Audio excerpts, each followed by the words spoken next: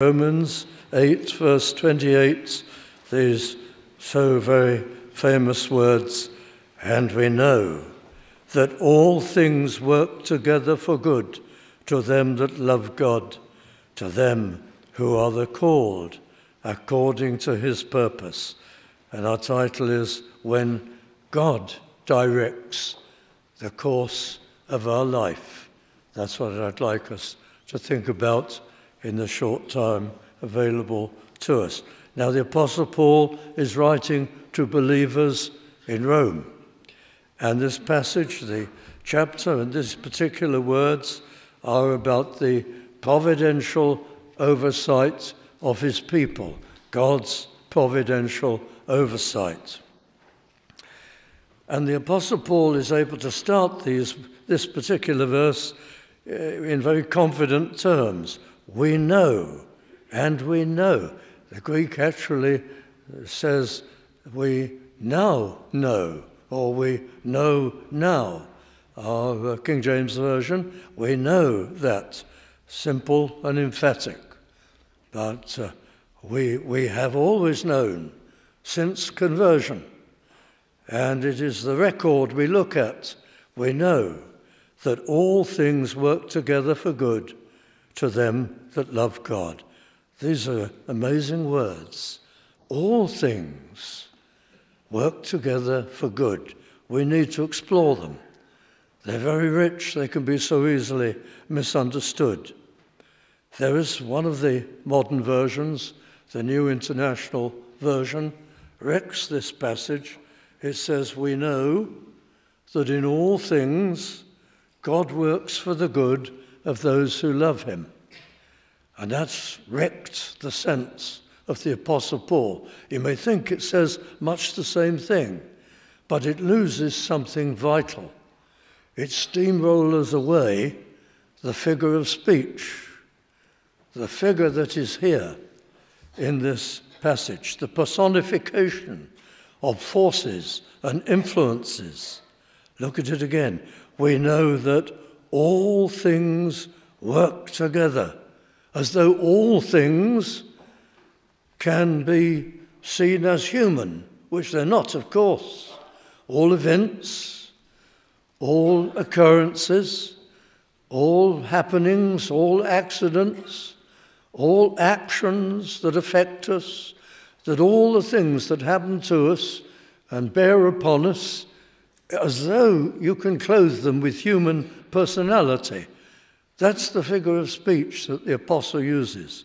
We know, we've proved throughout our Christian lives that all events, actions, activities work together, act together, cooperate together. The Greek term is literally that. Actually, it's the other way around. All things, it's a compound word, together work.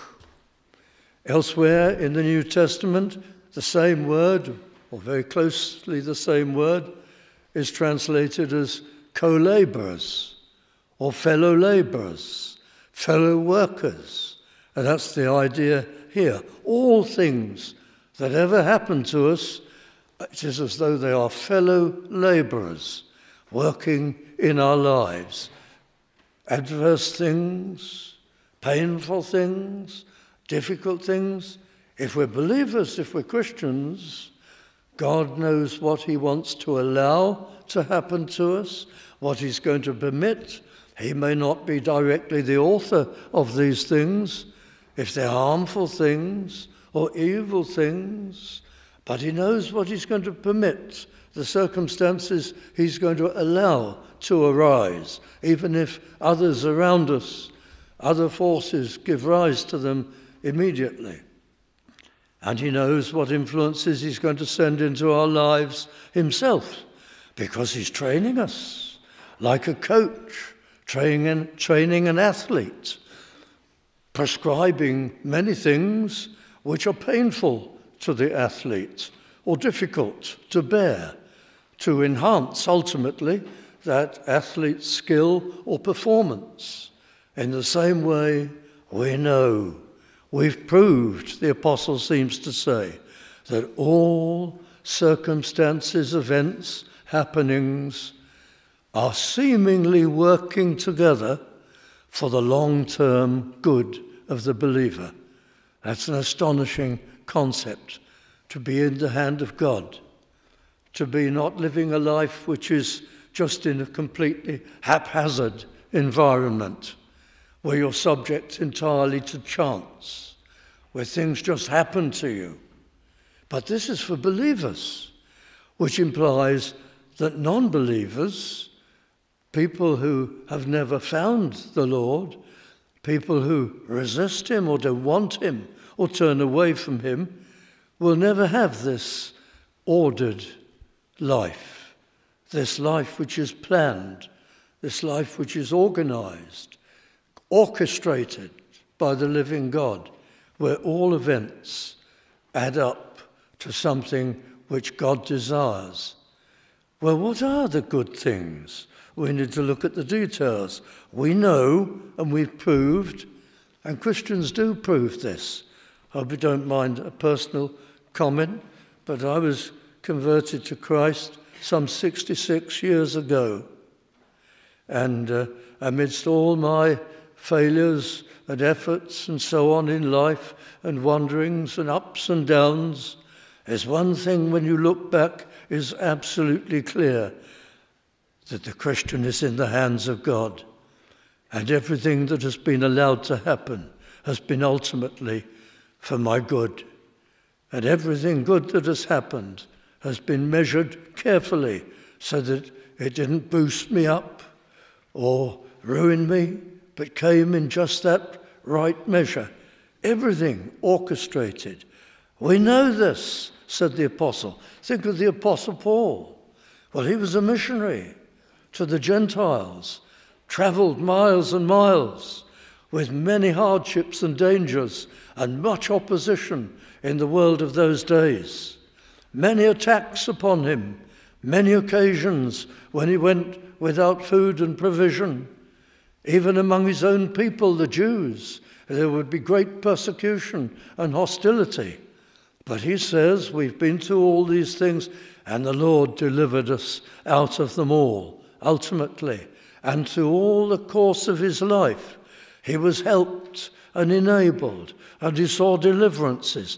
He had to take the hardships because he'd handed them out. He'd been a persecutor of Christians. Now he was a chosen missionary. He must take hardships himself. But his evidence is that God was with him all the way through. And look at what he accomplished under the hand of God. Look at these mighty epistles, like the Epistle to the Romans, given by the inspiration of the living God, a wisdom far above human wisdom, that have survived, intact, kept to this very day, and will do so to the end of time. What a huge amount of the Word of God in the New Testament came through the Apostle Paul, and the founding of so many churches, and the bringing about of the ultimately worldwide mission to Gentiles and Jews, which was the New Testament church. We know, he says, and all his fellow workers say the same, and so do all Christians. We know that all things, what things? What is included in the all things? What is he thinking about? Does he mean literally everything? Work together for good? Yes, every influence. But then what does he mean by good? That's another question. Does he mean unbroken health? Does he mean wealth? You might think that's good. Does he mean fame? Does he mean great influence? Does he mean authority? Does he mean possessions and houses and cars? What does he mean by good? All things conspire together, or better word, cooperate together under God's direction for our good. But what is good? Some of the things I've mentioned are good up to a point, but they're not that good. For to begin with, they're only good on earth. They're only good for now. They won't be good ultimately. I know a person, when she was younger, some years ago, she worked as a PA to the boss of the biggest firm of accountants in this country, a big and an esteemed partnership. This man had made it. She was in and out of his office constantly, obviously. She had to bring plans to him and proposals and coordinate things and do his running, so on, to different executives in the office. She had to organize for him his timetable, but she was his PA and very busy. But he'd made it, this man. He was a very, very strong personality, she told me, and very powerful. And he ruled that partnership effectively, that big firm, and the richest of them all in its day, with a rod of iron. And yet he had great humor, and the politicians consulted with him. He had influence. He was famed and known throughout the city. He was a big noise, as big as they come. He wasn't very old. He was 51 when something happened, which changed all that. And there he was in his office, top of his world, top of his profession, as successful as he could have been, enjoying every moment of it. And this person I know, was a relatively young woman at the time, witnessed his big heart attack in the office. It didn't at that stage end his life. It did within a few years, his troubles. But it certainly ended his reign. And it ended his time of apparent health and ease and triumph. And what had caused it? Well, although he carried them well, of course it was all the pressures that he wanted. It was handling all that authority and wealth and power and influence. He worked such long days, he seemed to be able to get away with it. He seemed to ride over it. But all the time, it was at work within him. But it all came crashing down for him, at any rate. Well, I only make this rather obvious point because this happens. I remember once picking up a publication which used to publish in a little column all the famous obituaries for the week. And this particular week, they were all in their late 40s and early 50s. And yet they were all people renowned in some sporting or artistic or political activity. That particular week, a whole clutch of people went relatively young. Life is unpredictable. What is good in life? Why, the wealth that we may crave, and the influence that we may crave, and the authority and the possessions, look at what they can do to you. Oh, they may give you happiness up to a point, and they may make you feel very good, and as the saying goes, feel very good about yourself. Are they also possibly making you conceited and selfish and even more greedy and perhaps jealous of your peers and perhaps treacherously unkind to anybody who is a challenge to you, and cruel even? Well, it doesn't have to have that effect, but so very often it does. What do you think the Bible means by good? Simply wealth and feeling good? No, it tells us what is meant by good in the passage. We know that all things work together for good to them that love God. And then in the very next verse we read this, for whom he did foreknow, he also did predestinate, listen to this, to be conformed to the image of his Son. That's one of the good things, to be made holy, to be made a better person, to be changed within, so that the meanness and the pride and the cruelty and the violence are all pressed down and new virtues come in, and we're different people and better people, to be conformed to the image of his Son, to be made progressively something more like Christ, until the very end of life, when God transforms us completely into purity and holiness. And then, at the end of verse 30, whom he justified, them he also glorified.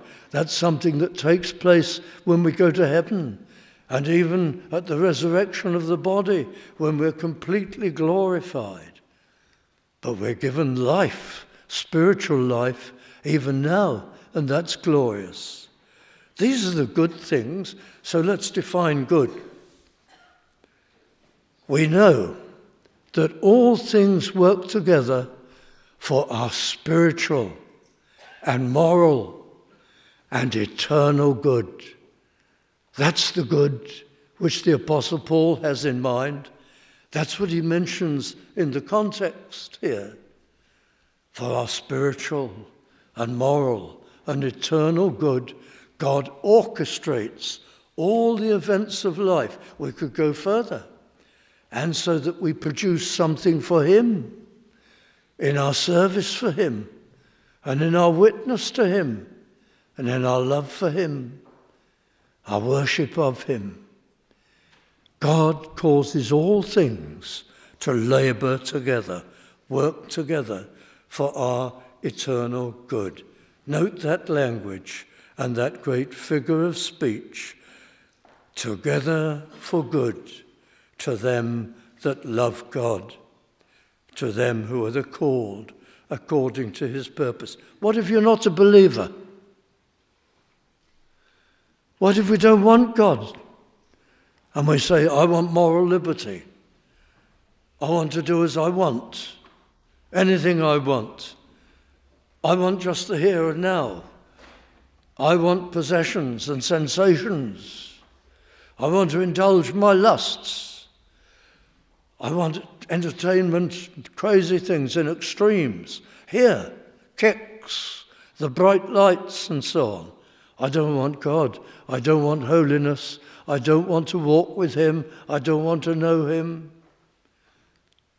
Well, then your life will be entirely haphazard and lived at random. Let me give you a poor illustration. What if you lived in a forest, a jungle? Well, some beautiful things in the jungle. There's some wonderful plants and trees. You could build a tree house, make it how you want it, fashion it, enjoy designing it, build it up aloft in a secure place. But it would be foolish and romantic to think that that would really amount to an ordered life. Yes, you'd have some delightful fruits to eat, and you could have some pleasures and enjoyment. But think of it. There are the wild beasts. What may happen tomorrow, the next day, 10 minutes' time? What diseases? What trials, what problems, whatever might happen. You're in an unruly, chaotic jungle. What is your life? The last thing it's ever going to be is ordered. You might be able to order a little corner of it, but not very much. And I'm sorry, friends, but that's the life of an unbeliever. You never know what's going to happen. Are you going to be redundant? Is there going to be a war? Is there going to be another pandemic? Is there going to be economic collapse? Are you going to have great trouble in the family? Are you going to have a serious health problem? All these things will happen at random. They'll come out of the blue. You're picking your way through a minefield. You're on your own. You've no divine help. All things do not work together for good for you.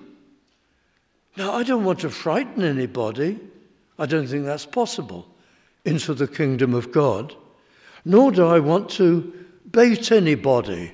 Oh, look, if you come to Christ and you trust in him, you'll have a better life. No, the only way to come to Christ is by realizing I'm a sinner and I've sinned against God and I've seized my life for myself and I haven't worshipped him and studied him and obeyed his laws, and I'm away from him and I resist him and I hate him, and I fall on my knees when I hear about a Saviour, and I repent of my sin and my waywardness, and I ask him to save me, to change me, to put new life into me. And he does, amazingly. He forgives me. On account, he can do that because Christ has come and suffered in the place of all those who approach him with sincere hearts. And he forgives, and he relates you to yourself, to himself, brings your soul to life, and you know him and pray to him and walk with him, and he intervenes in your life, answers your prayers, guides you and helps you. Sometimes he lets you go. When we're headstrong as Christian believers and we go the wrong way, sometimes God allows us to go so that we reap the consequences and come back to him. And then he restores our joy and communion and peace. And we've learned a lesson and we advance, but he orchestrates all influences to fashion us and shape us and advance us so that we love him more and praise him more and obey him more. But the life of the unbeliever is random and haphazard and disordered entirely. Dear friends, why be an unbeliever? Why cling on to cynicism about God and the life of sin and selfishness and disobedience to him? Why cling on in rebellion when the outcome is a chaotic future and life? You may have times of success, but only times. There'll be so many things that you'll never understand, that you'll never figure out. But when we come to Christ, we come not for a better life, but for forgiveness of sin, for acceptance by God, to be able to be admitted to his care and to eternal glory when we die. But we get more than we ever expected.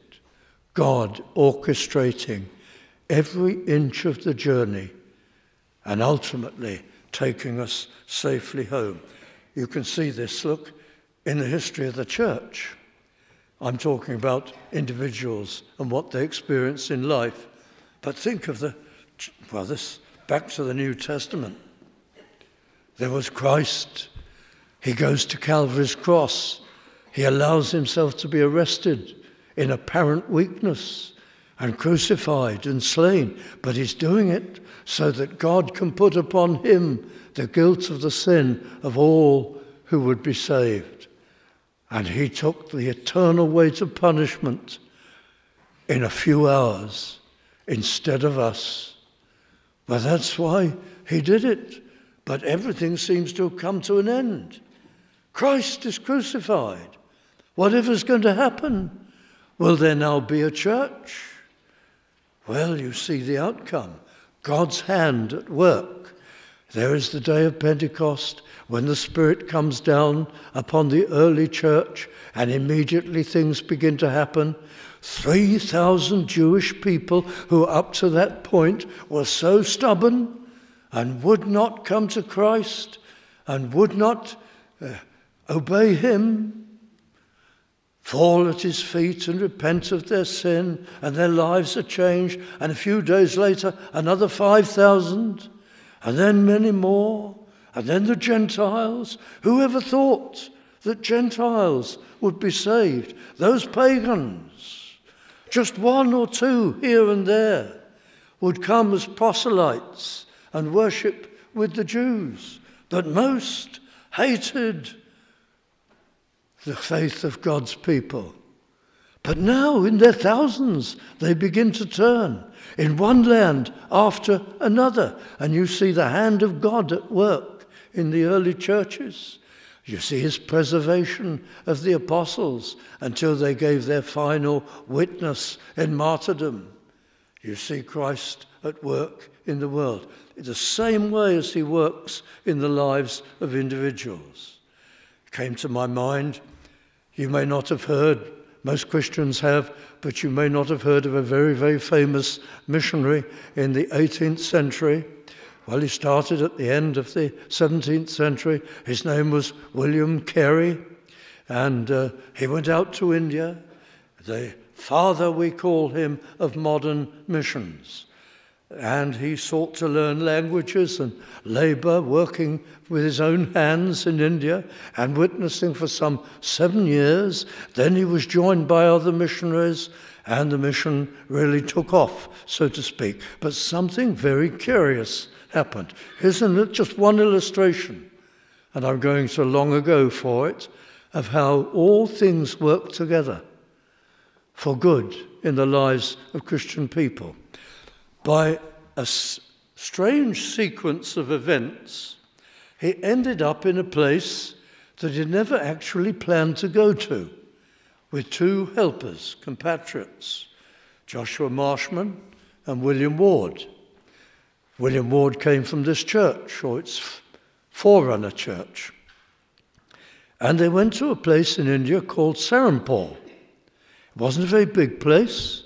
It was part of a very small little territory, and there they planted their true mission, their print house, their workshop, their first place of education, translating the scriptures into various Indian dialects and languages. In the end, they translated into 46 languages, and those of other nations too. But they built up their print shop. They had all the fonts for the types, all little metal slugs for all the different language typefaces. They built it up, and something went wrong. What went wrong was that the British trading company that ran India for the British colonial power turned against the missionaries, and they had to be rounded up and arrested. And the places that they'd established, whether they were schools, colleges, print houses, publishing houses, ransacked and overturned. And that was started, and they began to wreck the work of the Christian missionaries. But as an example of how God works, strangely, there was one little place in India the British authorities couldn't touch, and that was Serampore. And why was that? Because that little territory, that little patch, had been given by the King of England to the King of Denmark as a birthday present some years previously. And it wasn't British. And when they went to Serampore, that was not a factor that they really knew about or took any interest in. But when the great persecution started, the print shop, the publishing house, the headquarters, the work of missions under Cary was preserved because it couldn't be got at by the colonial authority. Amazing things happen in the lives of... I could go on all night with accounts of wonderful things that have happened in the annals of Christian missionary work. and they happen in our lives. I've seen it personally again and again. Things that were painful 20 years before, and now you see the point of them and the purpose of them, and how all things work together to help you through things you never foresaw or never expected. And every Christian can say this, that all things and circumstances and events work together to promote our godliness, our communion with Christ, our moral advance, our Christian service, service for the Lord. It is an astonishing, amazing thing. Time is almost up. Well, it is up. But I could tell you about others too. The two preachers in the beginning of the 18th century, or early in the 18th century, John Wesley, founder of the Methodists, and George Whitefield, well, they were both converted in 1738. Both former university students, that was something in those days, and scholars who became clergymen. And they were both converted, quite separately. George Whitefield first, and a few years after that, John Wesley. And they both became clergymen, and both began to preach. What did they preach? Oh, they preached conversion, the necessity of the new birth, of repenting of your sin. They both preached that Christ died for sinners, and if we come to him in repentance and faith, he will save us and convert us and change us and bring us to himself, and we will walk with him and know him and prove him and love him and serve him. But the churches were dead at the time, and the clergy didn't want it. And so between 1738 and 1739, both these preachers in different places were barred from entering churches, though they were clergymen, by the clergy, and they were not allowed to preach. It happened famously to John Wesley to the town of his birthplace in Epworth. St. Andrew's Church there, the clergyman barred him from entry and preaching. It happened to George Whitefield down in the Bristol area. What did they do? They went out in the open air and preached. And the results were phenomenal. Because of time, I'll tell you just about George Whitefield. He first preached in the open air.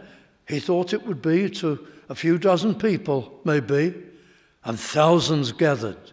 This was in the Bristol area, in the fields. And he wrote in his diary that the trees and the hedges were just full of people, thousands of them. And famously it said, he wondered if they understood him. He wondered if they grasped his message, how that Christ died for their sins. But he knew when they were listening, because these men had all come out of nearby pits, and their faces were black with the coal dust.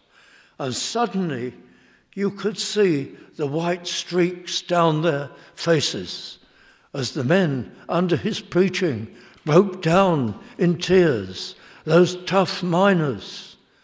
And there were hundreds of them awakened spiritually and turned their hearts over to Christ and repented of sin. What was the influence that led to that? Whitefield went on to preach around the country. They say he preached over 18,000 times in the open air in the course of his life. Not only here, but he made umpteen trips to America. His name is still famous in America because of the Great Awakening. If you study history, you must have heard of the Great Awakening.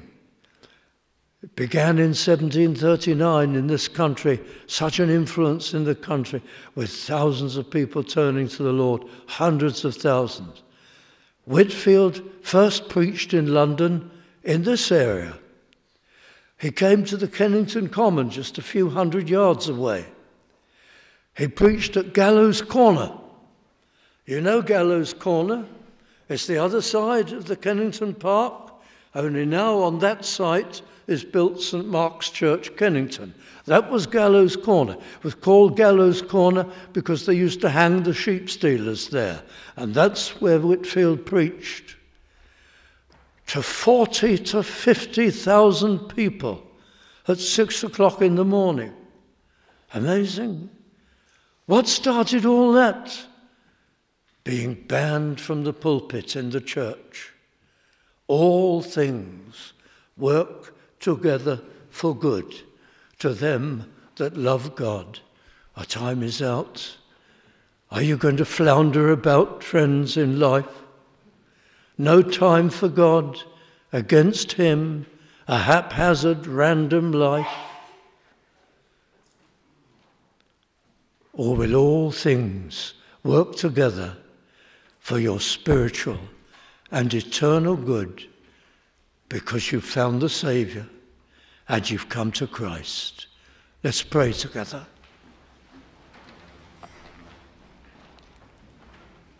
O God, our gracious Heavenly Father, look upon us all and help us, we ask.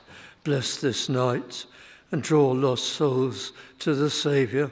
Grant that it may be true in our case that all things work together for our spiritual good. We ask these things in our dear Saviour's name. Amen.